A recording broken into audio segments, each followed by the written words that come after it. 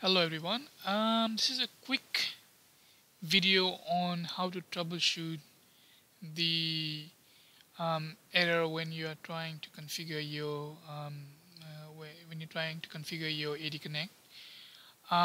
So I was trying to configure a couple of days ago. I was trying to configure my DC with AD Connect and synchronize all my on-prem user to the cloud.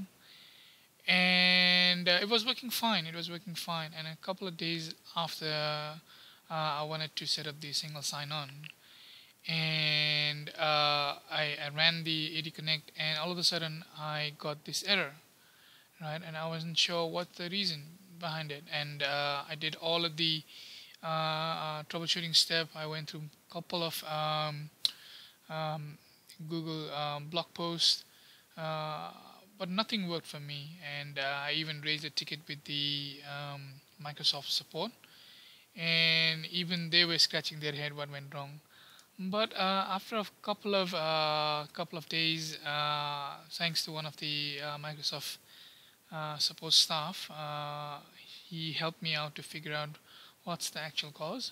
So we figured it out. So actually, he figured it out. So I was hoping that since there is not enough documentation about this error, it'd be helpful for you guys if you ran into the same issue. So here's the issue. I'll just explain it to you first, and I'll give you the resolution as well. So I've got my server running here. So while running the AD Connect, I got this error, right? So it's Microsoft Key Distributed Service, and I did went through the log file, the event logger, and even check the AD Connect log file, but I couldn't figure out. So what was the cause was I was trying to organize myself. So I was trying to I've got the SCCM and SQL Server hosted in this machine. So what I was trying to do was I was trying to move the computer from the OU to the different OU.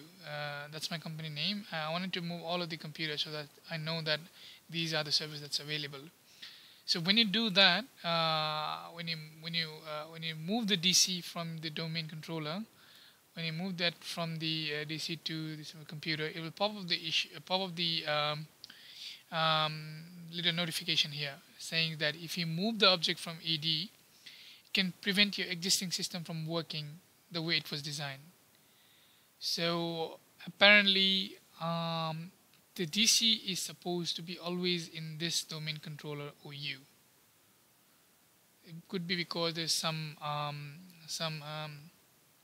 group policy that's being implemented this OU. I don't know, but that was the reason behind it. So I restore the computer back to that specific domain controller, and it worked. It worked just fine. Unfortunately, I deleted all my existing Azure AD Connect configuration, so I had to reset up the whole thing, which was kind of a pain. But I'm so happy that I fixed it. So hopefully it will help you guys as well.